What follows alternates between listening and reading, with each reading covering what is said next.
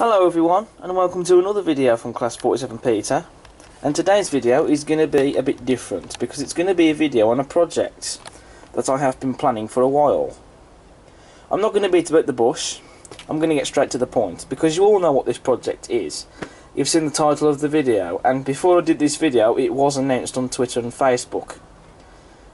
But this is a 009 project that I have on the go, which is something that I have only planned while I was away on holiday down in mid Wales at Barmouth, which I have uploaded the videos from that, which I'm sure you've all would have seen by now. If not, then go and watch them. Now, like I said, this project was only planned during the holiday because, as you know, down in Wales there's quite a lot of narrow gauge lines.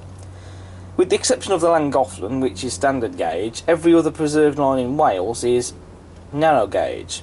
There's the Tallyclyn Railway, the Festiniog Railway, the Barla Lake Railway, the Snowdon Mountain Railway, which is narrow gauge, the Wales Highland Railway, and so on. There's just loads of them down in Wales, so I can't list them all in this video because it will take me forever and a day. And so it got me thinking, why not do a narrow gauge project, which narrow gauge is basically 009 scale. Now, before I go into in depth in this video, I just want to explain a couple of things. First of all, this is not going to be a separate layout I'm going to be doing. Instead, the idea is I'm going to be combining 009 with 00 gauge on the layout I already have. So essentially it's going to be standard gauge and narrow gauge, if you get the idea.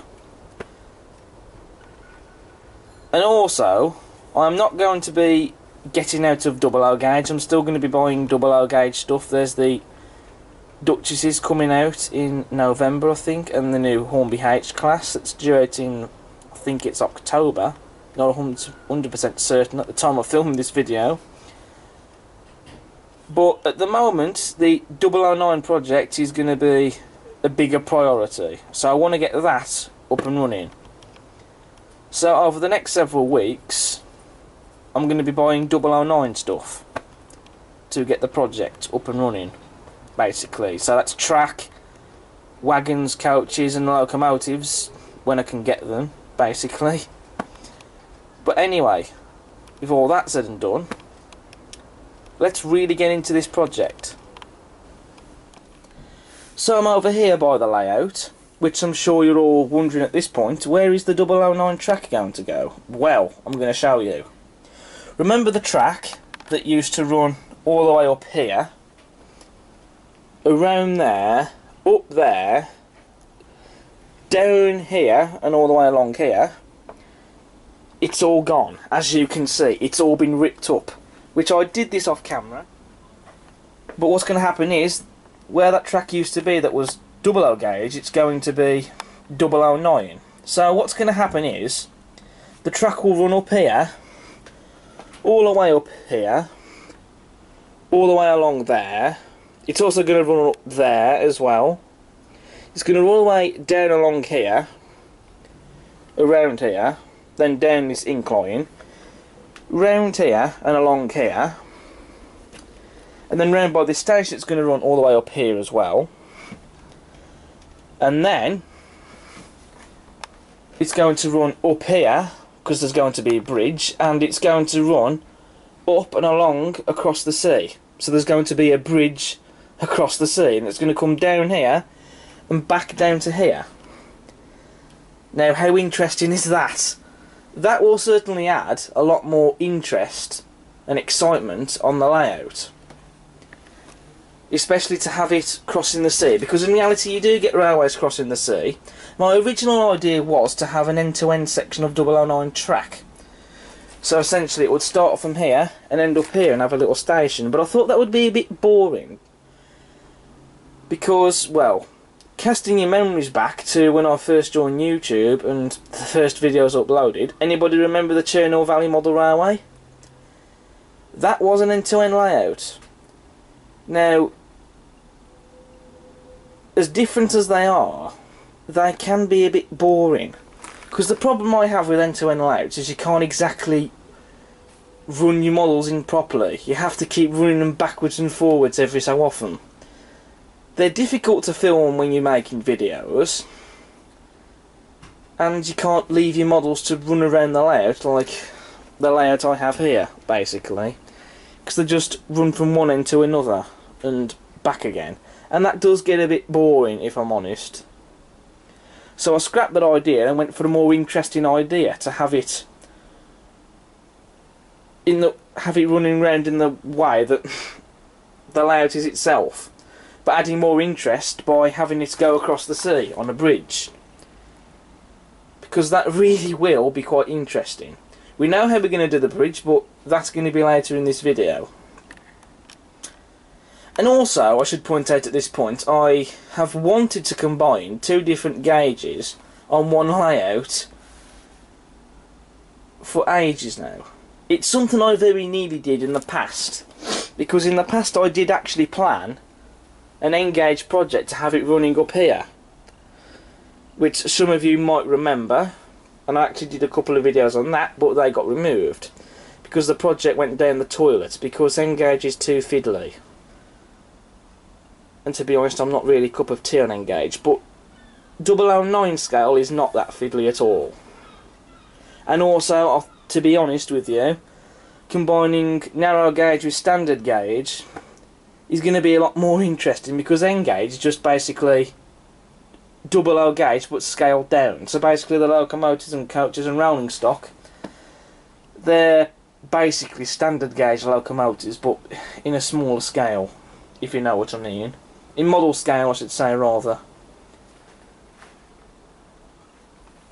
So, yeah. 00 gauge and N-gauge combined together in one layout, that doesn't really work, in my opinion. 009 and 00 gauge definitely works, and it's a lot more realistic as well, and it's more interesting as well. And also, my model railway videos will certainly be a lot more interesting as well, with narrow gauge in them. That's not exclusively the reason why I'm doing this project, but you get the idea. Okay, so first of all, like I've said before, off camera, all the track running up here and down here has been ripped up, because I thought that would be a bit boring doing that on camera. And what we've done down here is we've added this big piece of cardboard. Excludes all the random objects on it, that's just weighing it down, because it's been glued down and the glue is drying. And we've done that because it's to reinforce this, basically. Oh, there's a bit of cardboard sticking out of there. I'll get rid of that. I'll put that to one side. But basically before, this, well, just look at that. That wasn't brilliant, and so we've basically put this thick card on it to reinforce it, if that's the right word, because some of this is going to have to be a bit modified in a way to accommodate it. Remember the track that used to bend round there? That's going to have to be modified, so it's no longer going to be in an entire curve there. But not much else is going to be modified apart from that, but it's going to be a sort of play it by ear thing. But we know how we're going to do it, obviously, but some of it will sort of be modified. This, for example, has been modified slightly, but it's going to get redone, this bit here anyway, so obviously the cardboard is not going to be visible on it. But that bit over there I've just mentioned, where the curves used to be, that's going to change, and so that bit there will be modified up a bit, but other than that, it's not going to really need to be modified any much else. What we have also done is down by the station here, you'll notice I have removed the station building, which came with the Railway Children train pack. That is because, well, if we just put that back on, you can see that overhangs the platform there, which isn't very realistic at all, so it doesn't entirely fit on it. It does if I do it like that, but then again it's in the way, so to speak, because in reality it would be a bit farther back on the platform rather than having it close to here. So I've took that off. I don't know where I'm going to put it now though. I'll think of something, I'm sure, because I'm sure I can find a use for that in the future. Also, what I have done here is the grounded coach body, which is just here, has been taken off. That's had to be removed as well. And all the security fencing has had to come off as well. Some of it I broke in the process. Whoops. But to be honest with you, I don't think I'm going to have much of a use for the security fencing now in the future. I don't know. You never know though. I might find a use for it in the future, but right now there isn't going to be much of a future for it. I don't know what's going to go here. I might just put some static grass. Might even put a slight embankment on it or something. I don't know. I'll figure that out later. Also, some of the sea walls there, sorry, some of the walls on the seafront there that used to go here have had to be removed to accommodate this bit of cardboard. And so now I've just put that bit of wall there. I could, however, do something like that still.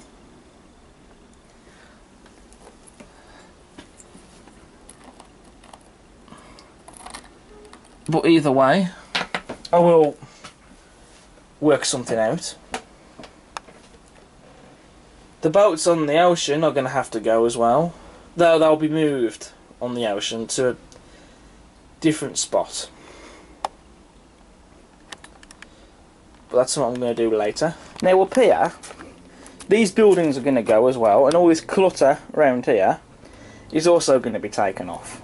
My idea here was that it's supposed to be like an abandoned sand house, which is what these buildings are. But I've had a much better idea. This is all going to go at the top of here, and instead what I'm going to put on here is bits of real slate that I have. There's some in the garden actually, but also I have got a load of it in a tub on the workbench just there. I need to break some more bits up, but what's going to happen is all this will go at the top and I'll put some slate up here. Because my idea is to have a sort of slate mine at the top of here. So basically, engines will put slate wagons or slate hoppers up here. So basically, you can have it so that the slate wagons are either going to be emptied out or loaded up with slate here. So that will certainly add a lot more interest onto the layout as well than, well, basically just this at the top of here. In fact, actually, to be honest with you, the track I had up here before, that was never used. In fact, actually, the track up here was hardly ever used at all. There were a couple of videos where I did use it, but after that I didn't use it at all, to be honest with you. And so I think 009 track is going to be a lot more appropriate for running up here. Especially to have it up here, because it kind of makes sense to have 009 track up here and have a slate mine, so that engines push wagons up here to get slate emptied out, or them to be loaded with slate, so they can go off and deliver it somewhere or whatever. So that will also add extra interest. Now we have already got some 009 pieces of track here. There's only a few pieces here. There is going to be a lot more track bought, obviously, but we bought these as a starting point and as a reference. So basically it was to tell how much more track we needed, especially when it came to curves.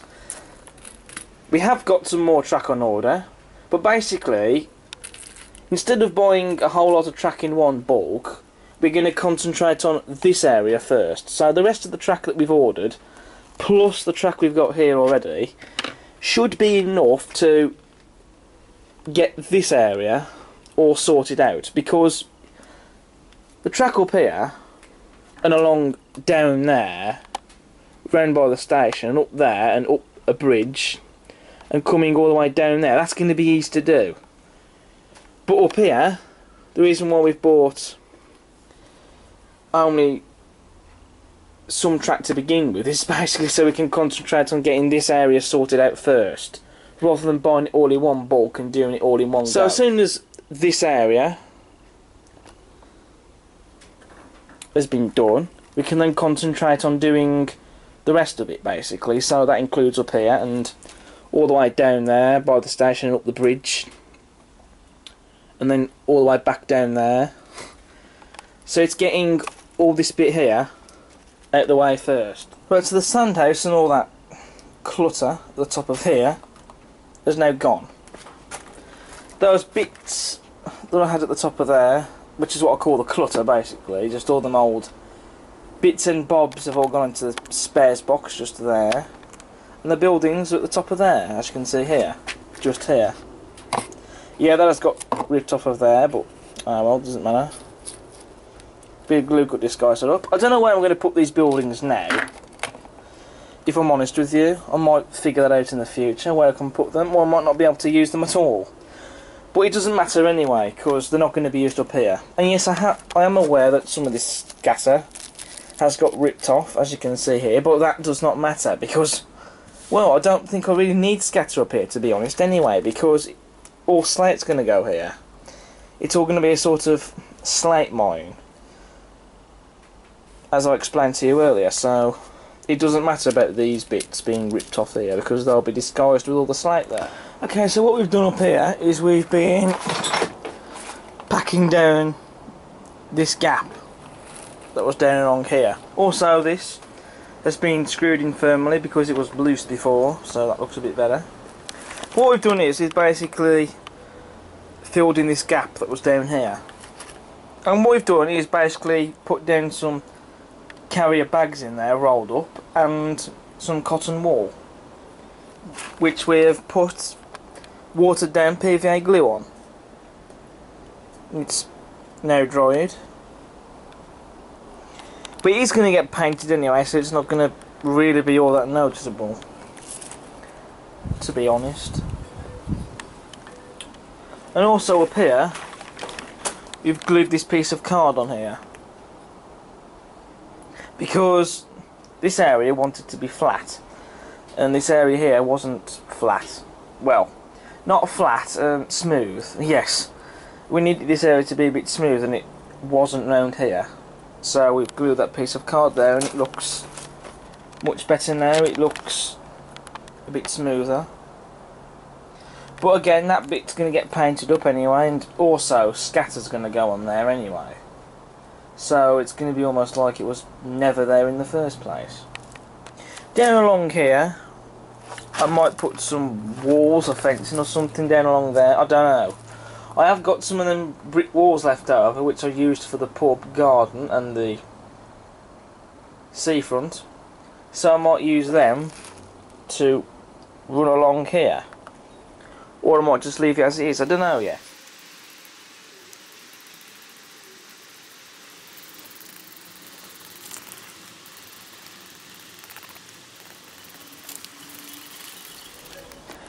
Okay, so what I've done is I've painted these bits here grey, as you can see. The reason I've painted them grey is because, well, as track's going to go there and ballast is going to go there as well, I thought it would be suitable to paint them grey, and that does look quite nice. What I have also done as well is all this here has been painted green, as you can see, yet there is a few areas such as there and there where it's gone over, but it doesn't matter because it's going to be covered over with ballast, and also this here is going to be covered over with scatter anyway. We also touched up a few areas around here as well, which I thought I might as well do it while I'm at it. And also all along here that was grey I've painted green. I still don't know what's going to go here yet, I'm still deciding on that, but I will figure something out later. And then over here and all along here I have made some touch-ups, basically where bits of this had ripped off and you could see what was used to make it basically, so I've gone and sorted that out and painted over them, which does look a bit better. Okay, so this parcel has just turned up in the post by Yodel, because this was delivered by a courier. And in this box we have the track that has just arrived. Just take off this elastic band. They have used a big box for this track, but they probably don't have any small boxes, so that's not really much of a problem. But anyway, so in here we have some more of these double straights. We actually do have a couple of these. There's at least 4 packs of them.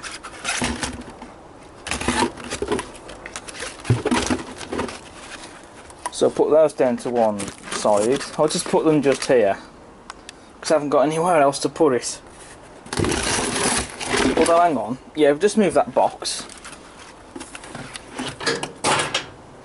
I can just put it there, and something just fell down the back there, but I'm not going to worry about that. We also have some more of these double curves. Then we have some of these standard curves. There's 8 of them in there. And last but not least, we have, I'll just bin that box to one side, we have a left-hand point. Now this is the only set of points that we're going to have in this 009 project, and these points are going to go over there. And they're the only points that are going to be on the layout, as they're not going to be really needed anywhere else. So that's why there's only one set of points. So all this track that's just arrived, plus the track that we already have here, should be enough to get this area here sorted. Okay, so the first bit of track has been laid down. We've put the points there. We put half a curve there, a straight piece there, which is the full straight, and a full curve there. And then up there we've had a full curve, a long straight, and a full curve. You get the idea with that. So that's the first bit of track put down. We will need to put something under that track there to support it. But yes, that's the first bit of track put down. Okay, so that track has indeed been enough to do this area, with the exception of, well, 3 pieces of track, 1 straight that should go over there, but in the process of connecting the track together, a couple of fish plates have been damaged. Here is one of them. I mean, just look at that. If the camera will focus.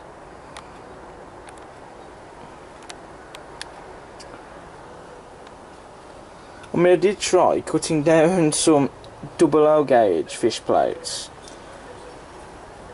in order to connect the track together, but that wasn't going to be. So I have bought some more track on order,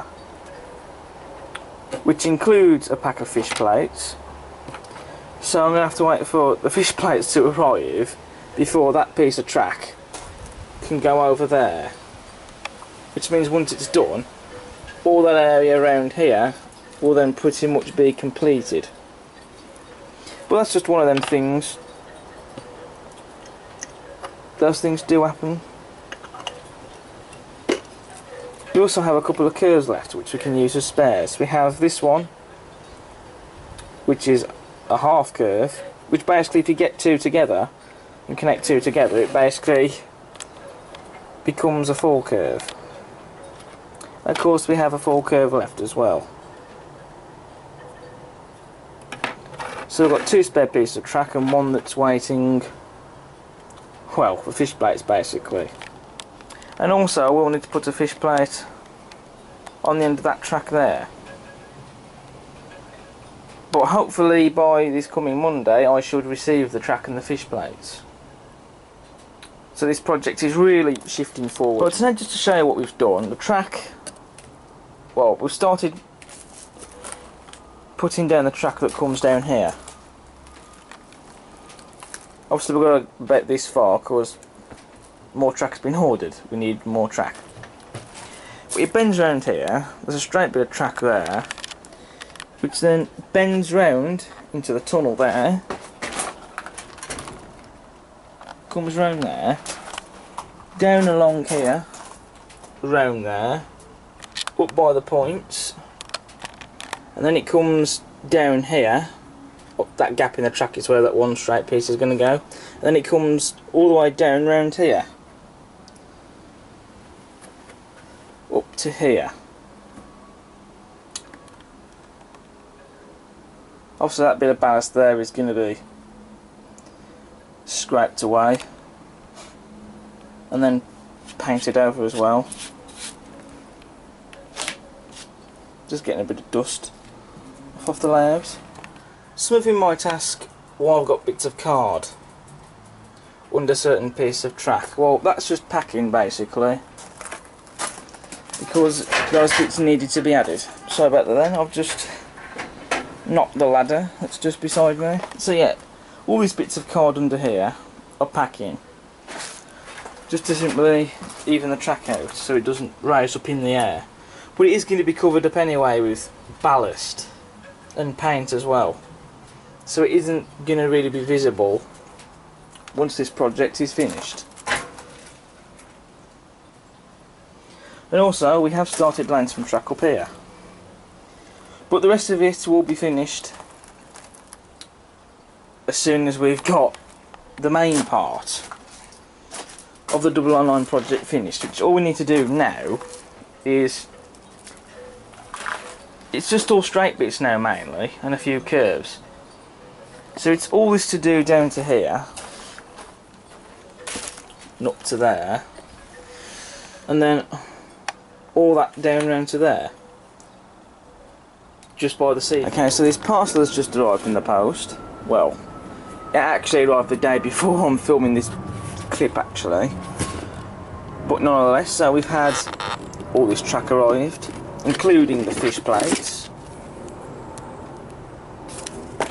So all in here it's all mainly straights and one pack of curves, but all the rest of it is straights basically. So I'm not going to waste any time talking about all this track. Let's get it all laid down.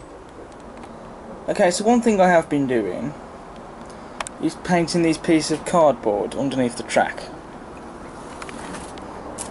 in various places. That area there I'm thinking of reshaping at a later date. Those bits of cardboard under there, I haven't bothered painting them because, well, scatter and ballast will cover those bits anyway, so it's not going to really matter that much.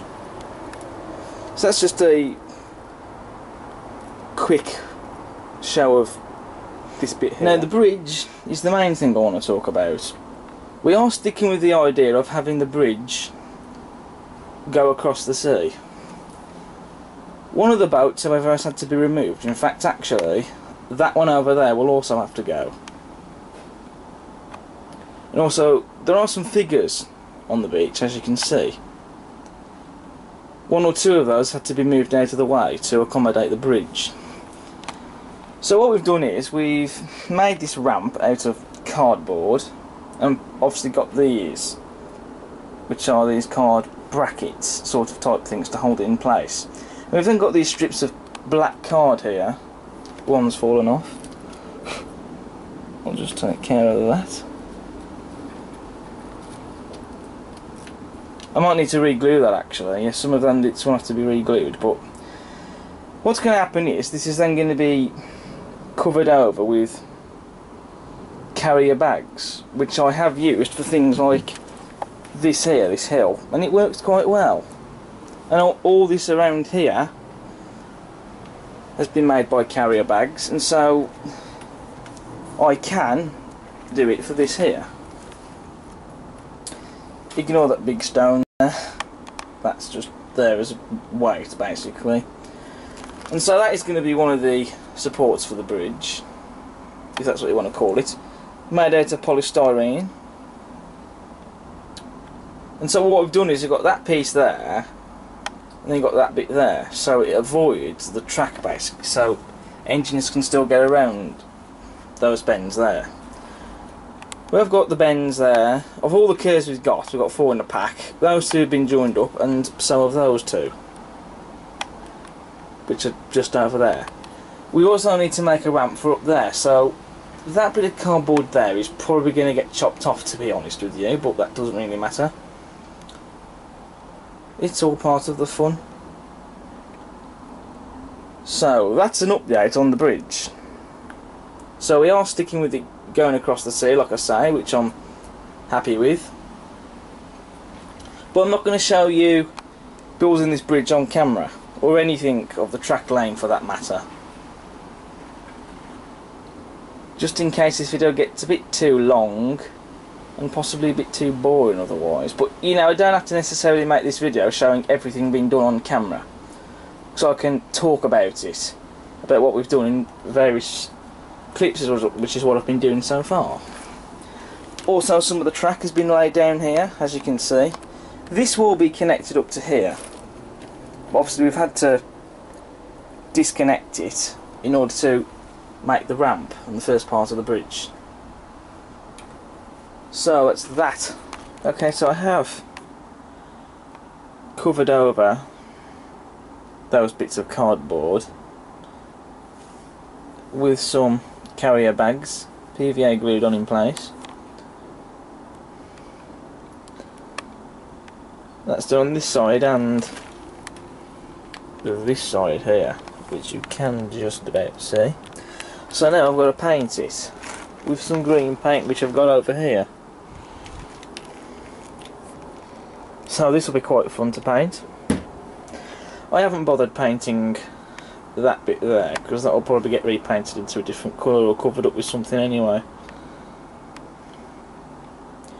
I've also got to paint the top bit here, basically this cardboard strip, because until this has been done I can't really put this track on.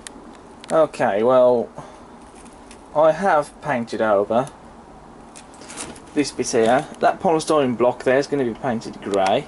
We'll probably get covered up with some other things anyway. Yeah, but in hindsight, the green paint, not a total success. Yeah, I mean, that green paint I've used is quite runny. So it could be a case that I need to put more than one coat on when this is dry, or it means I just might have to use a lot of scatter to cover it up, because there was going to be scatter and bushes and things on here anyway. So I might need to use a lot of that to do it, but it should still look quite nice. It has worked fairly decently though on the cardboard strip at the top there. The other side it's the same story. So I just got to wash the brush out, and this other one, because I've been doing some gluing as well, and then we'll move on from there. Okay, so this area is now pretty much almost done. Some scatter has gone on it, but also I have done a bit of repainting as well. Yeah, I mean, there's another few areas such as that and there that have a bit of white showing, but that doesn't matter because I am going to get some bushes on here as well in various places, so I can use the bushes to cover those bits up. So now I suppose I can get this track connected back up and start doing some more work with the bridge. Okay, so that track has been connected back up. I know there's a bit of a gap under there, but that can be sorted out. Well, it will be sorted out. And that'll probably get covered up as well, so it won't be noticeable once it's finished.